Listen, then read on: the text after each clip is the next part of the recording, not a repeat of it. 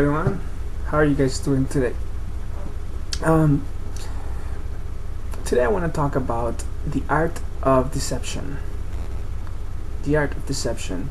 And the main reason I want to talk about the art of deception is because um,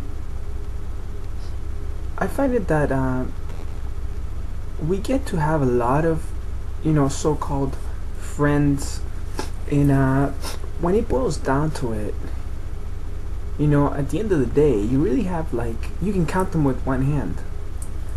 And a friend of mine, a really good friend of mine, was telling me the other day that a few years back I kind of hurt them by saying that I thought that they were a specific way.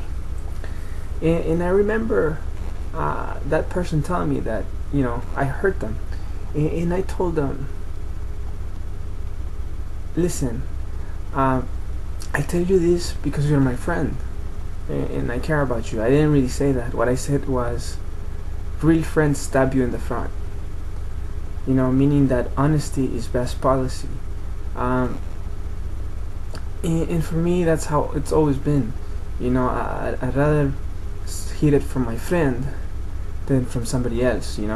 Because at the end, sincerity is what composes a real friendship, and the honesty that's within. So I was thinking, if I live by those words, I wonder how many times have I actually performed the art of deception.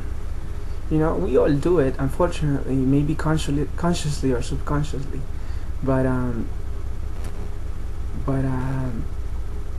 when you have really good friends, you always want to stab them in the front, even if it hurts. And something I learned back in 1998 is to be tactful.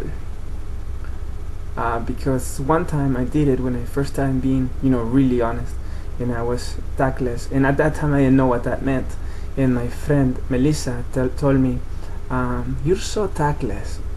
And I remember going back to my room and looking up in the dictionary what that meant, and I said, okay, I'm gonna practice on being tactful from now on. The art of deception. Remember, if you're a friend, real friends will always stab you in the front.